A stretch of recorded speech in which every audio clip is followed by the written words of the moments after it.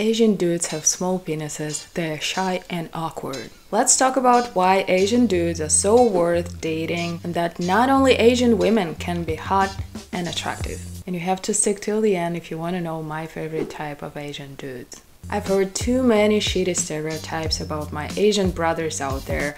Short, feminine, nerds with small peepees. The thing about stereotypes is, even when they are not exactly true, the more you repeat them, the more true they become. And the more we say Asians are awkward and have no game, the more insecure and shy they become. The only thing it doesn't work with is the size of a penis.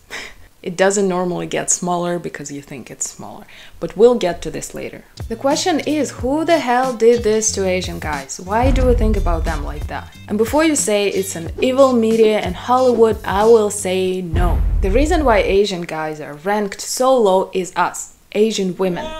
Blame it all on us, Jesus Christ, because we're putting them down. Have you seen all these freaking clips of young Asian women be like, I will never date an Asian guy. I'm not attracted to Asians. I've never found an Asian guy attractive, and it's just preference. Me too. Like, I just never have. Like, I'm not like opposed to it, but it's just like it just Never. came up in my head like, oh, like it's kind of weird that I've like never been attracted to an Asian guy. The dumbest excuse out there is, oh, he looks exactly just like my cousin and my father and I don't want to date my father. Asian guys remind me of my brother. What the? How do you think other races do this? What the hell? Why don't you marry another species like a gecko? It looks nothing like your cousin, hopefully. We make our Asian brothers believe that they are not good enough because even Asian women won't date them. What kind of situation is that? My take on this, it's the good old white fetish, because I had it for the longest time. I grew up in a city with like 99% of white population.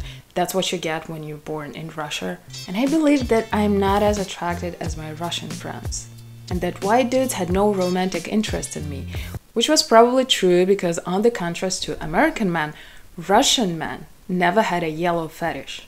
I considered white people better and cooler than us, and of course I wanted to date a white dude.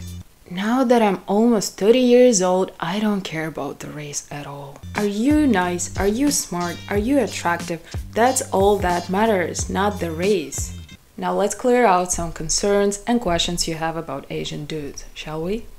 First, let's look at these pictures. These are some hot dudes and they are Asians.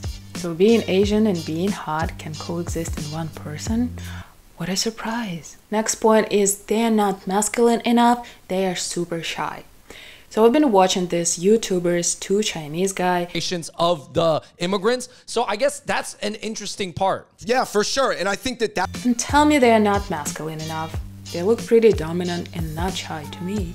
Also, let's all agree that masculinity is not about muscles. Because there are buff guys like him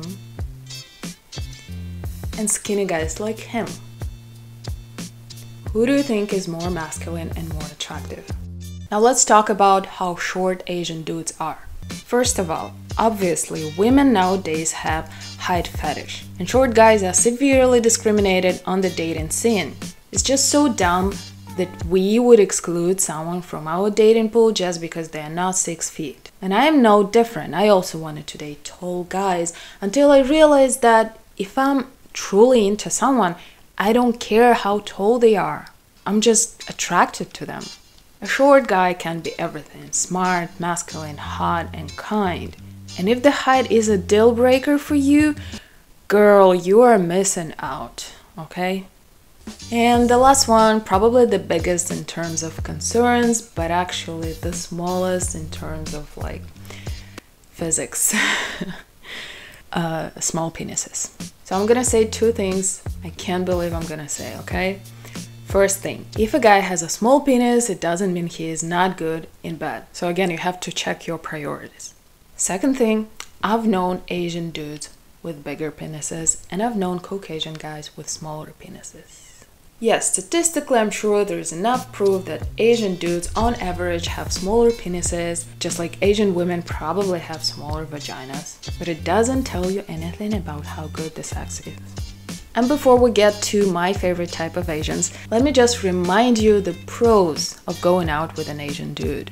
Money. Asians are smart, they work hard, and they normally don't spend their money on some bullshit. They save up a lot and then they buy houses. Second one is they don't cheat. They're not as spoiled by women's attention, and they tend to be more traditional and more loyal. And the third thing is that you're gonna get familiar with a completely different culture, and it's amazing, and you don't even have to fly outside of the US. So girls, we all need to take a closer look at Asian dudes. Now it's time for my favorite type of Asians to date. And I'm very biased here because I'm mostly attracted to Asians from Russia and from Central Asia, because that's who I am. Descendants of Genghis Khan. What I like about them is that they're dominant and masculine. And their facial features are just handsome to me. This type of Asian dudes are very different from like Korean or Thai guys, because we were highly impacted by Russians, Russian mindset and Russian traditions. So it's gonna feel a lot like you're talking to a Russian guy, just with some Asian features. Aren't these guys hot though? That's all I had to share about dating Asian dudes. Thanks for watching and see you next time.